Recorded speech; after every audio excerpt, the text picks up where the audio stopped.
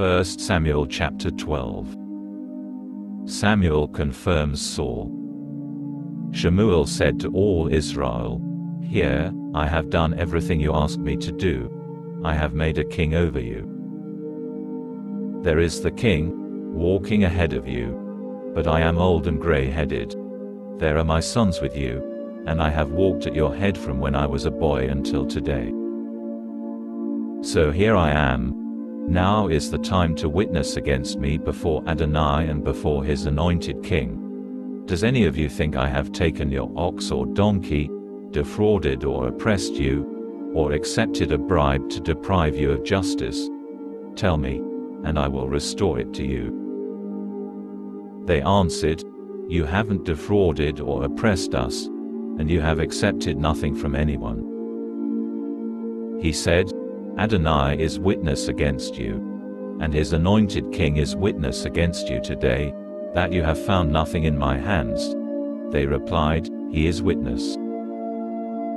Shemuel said to the people, "It was Adonai who appointed Moshe and Aharon and who brought your ancestors up from the land of Egypt. Now, hold still, because I am going to enter into judgment with you before Adonai regarding all the righteous acts of Adonai that he did for you and your ancestors. After Yaakov had entered Egypt, your ancestors cried to Adonai, and Adonai sent Moshe and Aharon, who brought your ancestors out of Egypt and had them live here in this place. But they forgot Adonai their God, so he handed them over to Sisera, commander of the army of Hatzor, and to the Pelishtim, and to the king of Moab, and they fought against them. But they cried to Adonai and said, 'We sinned by abandoning Adonai and serving the Baalim and Ashtaroth. But now, if you rescue us from the power of our enemies, we will serve you.'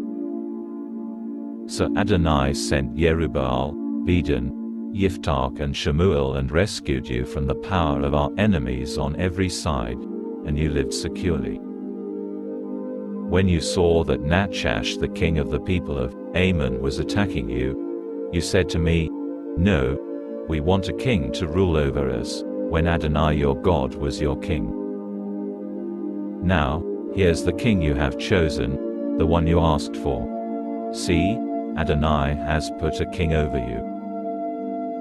If you will fear Adonai, serve him, obey what he says and not rebel against Adonai's orders, if both you and the king ruling you remain followers of Adonai your God, then things will go well for you.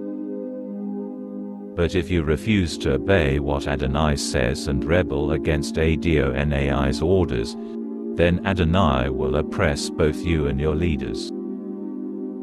Now therefore, hold still, and see the great deed which Adonai will perform before your very eyes. Now is wheat harvest time, isn't it?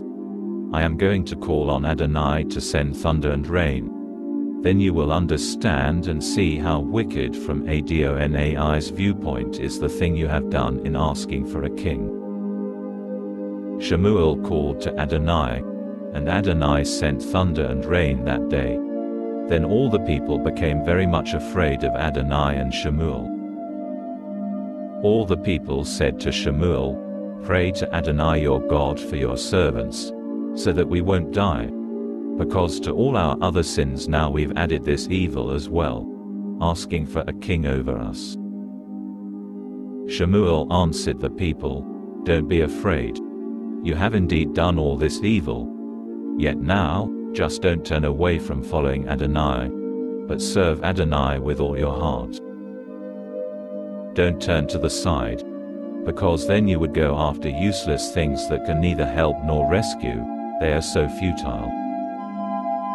For the sake of his great reputation, Adonai will not abandon his people, because it has pleased Adonai to make you a people for himself.